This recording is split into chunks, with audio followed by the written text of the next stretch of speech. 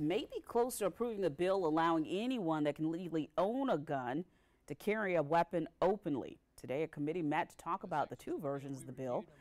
The House and Senate version created a compromise. In that compromise version, guns are banned at schools, courthouses, voting locations, and hospitals. The House voted 86-33 and passed the measure along party lines.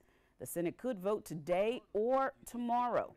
The governor is expected to sign the bill, which would allow South Carolina to join 30 other states in open carry.